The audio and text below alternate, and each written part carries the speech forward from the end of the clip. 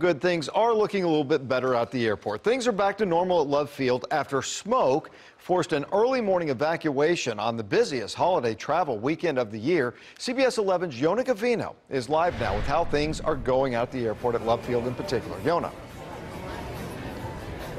Right now, I can tell you that normal operations have resumed, and better news, take a look over here. Hardly any lines, and that's exactly what people are wanting to see, because several hours ago, around 4:30 a.m., over 300 folks were evacuated after an alarm went off. Hundreds of passengers poured out of Dallas Love Field Airport. So when I pulled up, everybody was already outside, so I was like, oh, what happened? When we came in, it was the check-in line was out the door. Officials with the city of Dallas say smoke from an overheated AC unit caused the evacuation, which lasted around half an hour. It was pretty stressful. Inside, long lines were jammed with hundreds of holiday travelers waiting to board and get re-screened. We're doing everything on our end to make sure that this is a quick process to get everyone back in, but we're asking everyone to please be patient with us.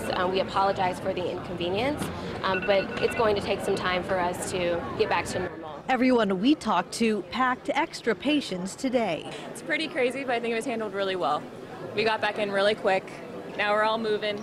Everyone at the counters were doing their best, so I think it's gone as good as it can go.